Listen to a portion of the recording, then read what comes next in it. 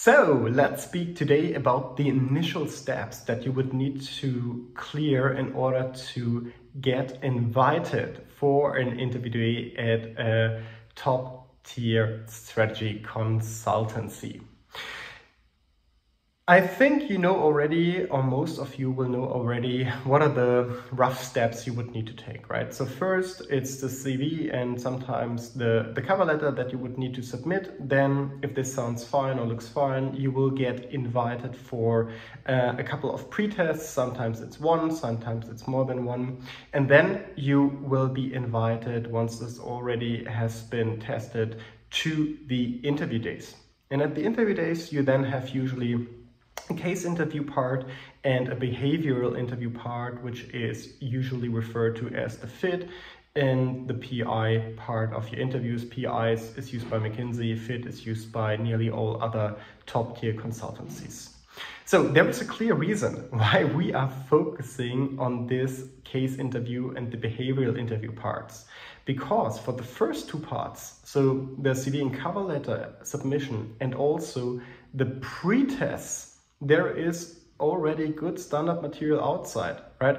And whilst we are heavily pushing for what we call a logic-based approach, where you are crystal clear why you do something and how it will help you to solve a case, and then also crystal clearly communicate this to the interviewer, so he or she also does understand crystal clear why you do something and why it is helpful, and then also how exactly you will do it.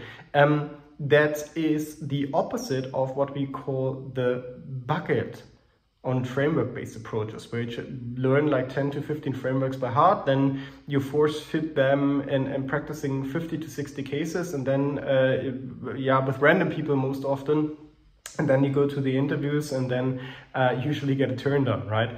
But here, with regards to the initial two steps, it's totally fine to use the standard material, to learn essentially what is necessary for a good CV and a cover letter, to apply it to your situation. And also with regards to the pre-test, it's fine to learn for the pre-test like you would learn for a test in university.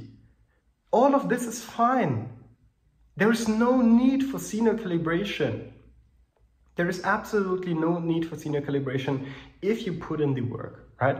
And this is true for at least 85 or 90% of all candidates I have seen in my life. There might be like 5 to 10% of candidates where it is really necessary that a senior resource is helping reshaping some of the earlier experiences and also professional activities that has been carried out.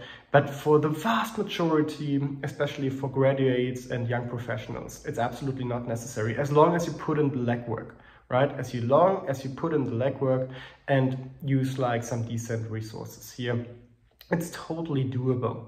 And the difference here, the big difference is the questions that you will get asked. I mean, for CV and cover letters, they are not even question asked, right? You can take your time and rewrite it as often as you want. For the pre-test, it's a bit different, but there are also the questions that will be asked unknown. But then later on, for the interviews itself, you can get asked any question. And here a very different preparation is necessary. And here you will benefit big time from senior calibration. Big time.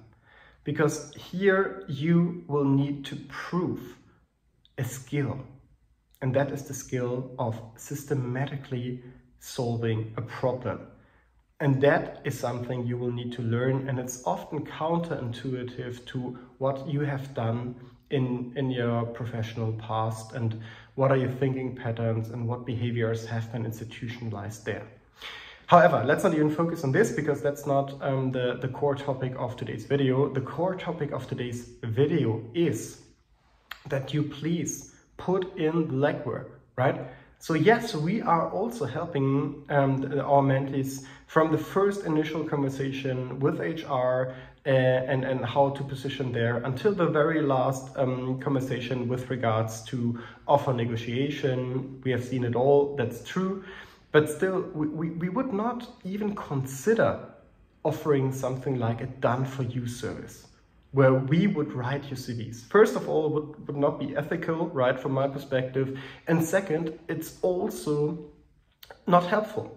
Because if we see early up on that someone is not even able to follow guidance and pointers when creating their CVs and cover letters, or going through a resource that is pointed on for the clearing the pretests, this person has zero chances to get to a level of an outstanding problem solver. We don't even need to start here, right? And also, you would need to get into an MBB mindset. What does it mean? What is an MBB mindset? It's like, what would you need to do if you were the last person in the world still managing to get that task done, right? If you couldn't ask anyone else. This is the mindset you should have, even if you are working with mentors and coaches and whatever. And again, here, with regards to the first two stages of the interviewing process, meaning the CV and cover letter, and also the pretest, it doesn't matter if you are like, it's not worth it to get senior guidance. Because if you are not able to clarify or clear these stages by yourself, then you have no chance later on to have a positive outcome of the case interviews. So think about this.